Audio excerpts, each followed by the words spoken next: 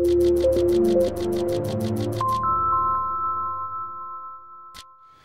in this video I'm just going to show you the basics of studio strobe. This is an Alien B B400, the cheapest studio strobe by Paul C. Buff. They make a variety of studio equipment, other light modifiers for these, and more powerful strobes as well, so I encourage you to check them out. Studio strobes are nice. They mount directly to the light stand. Unlike your speed light, it has a mount that goes directly in the light stand. And then they typically will be powered directly by wall power. This is just a standard 110 wall power supply.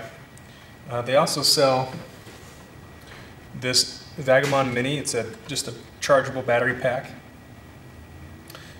Real handy if you're going on location with the studio strobe portable power pack.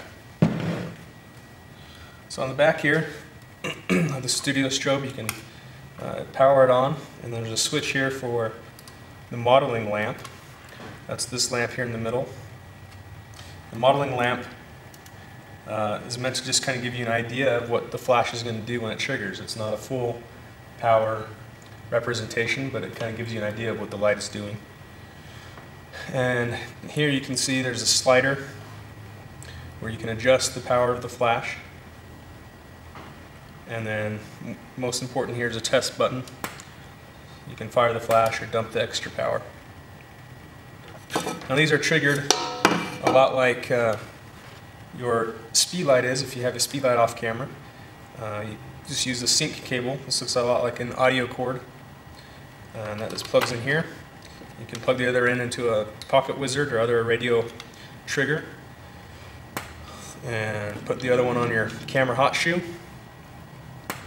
And away you go.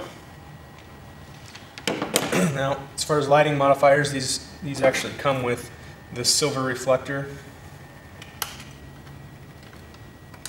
If you're looking for a harsher light, you can use that, kind of a directional harsh light. Or there's a variety of other lighting modifiers you can mount on here.